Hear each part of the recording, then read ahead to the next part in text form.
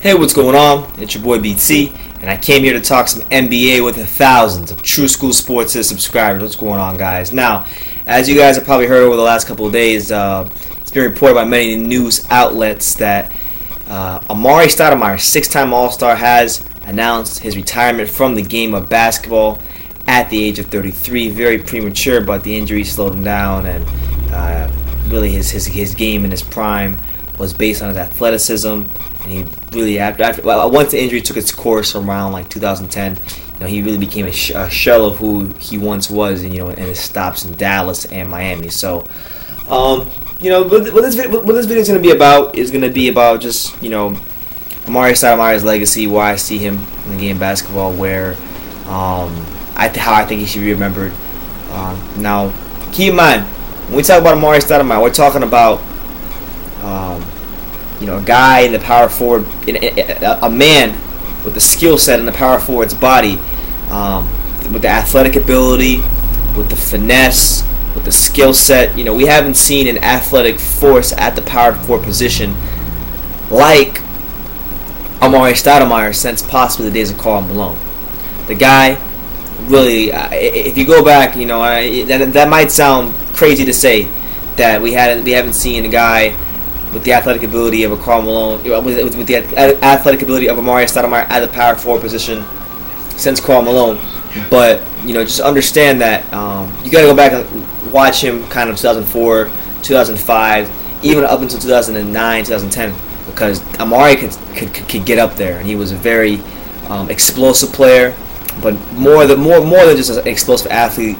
A guy that over the course of his career extended his range from 12 feet to 13 feet to 15 feet to 17 feet. The guy had great footwork, had a good face-up game, and him and Steve Nash, pick and roll. That's probably the closest thing we were ever going to see to John Stockton and Karl Malone. Obviously I made the comparison with Amare to Karl Malone as far as the athleticism, but Steve Nash and John Stockton very similar as well. Great pick and roll passers, great pocket passers that were able to set the big man up for a lot of easy baskets.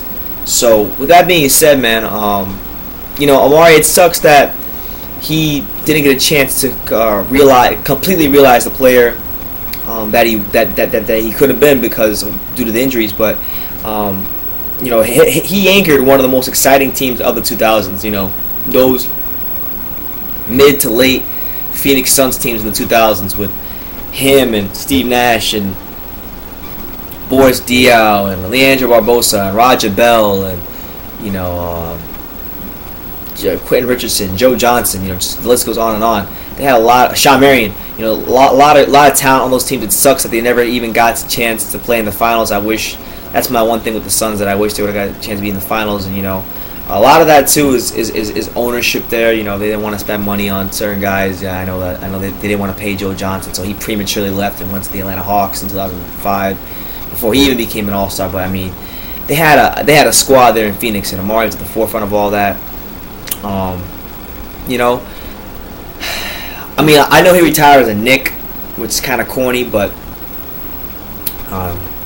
he's a Phoenix Sun, and I have yet to see I haven't seen many duos with the chemistry that surpassed Steve Nash and Amare Stoudemeire. That was one of the best duos I've seen since I've been watching basketball, my 21 years on this earth. So he had a great career. It honestly looked like he was going to become a first ballot Hall of Famer in the middle of his career when he was in his prime. And being as great as he was in the mid 2000s, you had Tim Duncan in his prime, Dirk Nowitzki playing at an MVP level. You had Kevin Garnett still in his prime. You had Elton Brand in his prime. To be a power forward and even be considered among the top 5 power forwards in the game at that particular time is no small accomplishment. And you can make the argument that at one point in time, Amare might have been number 1 or number 2 best power forward in the league. Somewhere between 2005 and or 2006 and 2009, 10ish. You could have made that argument. And even in the stint in New York, that first year in New York, he had really burst onto the scene and made the New York Knicks relevant again. And just a guy that was definitely when I think of Amare Stoudemeire, I'm going to think of him being an explosive pick and roll player, and someone who was a difference maker no matter where he played, whether it be in Phoenix or in New York. When he got to Dallas, Miami, he was a shell of himself and nothing more than a good, savvy veteran or a role player. So, it was a great career.